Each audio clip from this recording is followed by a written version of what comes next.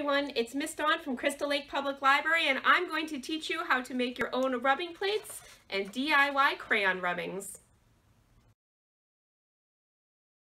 To make your rubbing plates, you are going to need a pencil, a hot glue gun, and then some thicker paper or cardboard. I am using an old box that I've cut apart.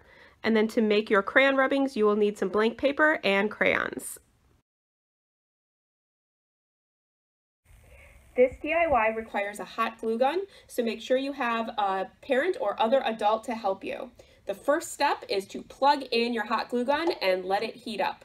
While your hot glue gun is heating up, use your pencil to draw a picture for what you want on your rubbing plate. Now we're ready for our glue gun, so have your adult or parents trace around your picture with the hot glue. And make sure they keep a steady hand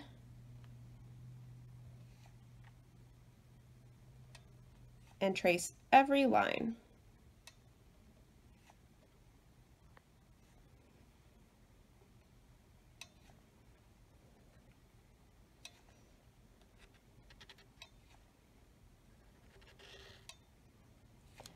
Now that it's traced, we're going to set it aside to dry.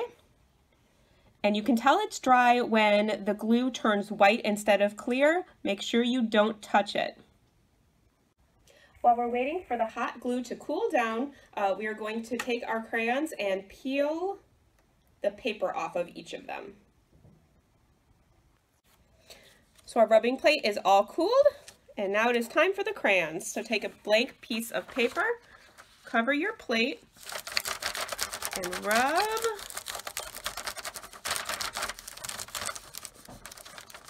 I did a pumpkin, so I'm rubbing with orange and a little green. And there we go. There is our DIY crayon rubbing. You can do any pattern you want. So here I did some wavy lines, and when I used a blue crayon to rub over it, it looks like the ocean. I hope you enjoyed learning how to make DIY crayon rubbings. Oh. Now Hi everyone, it's Miss Dawn from Crystal Lake. Oh my God. Now, are you going? Yes, okay. Our rubbing plate is all dry and we are ready for our crayons. So you're going to take a blank piece of paper and cover your plates, and then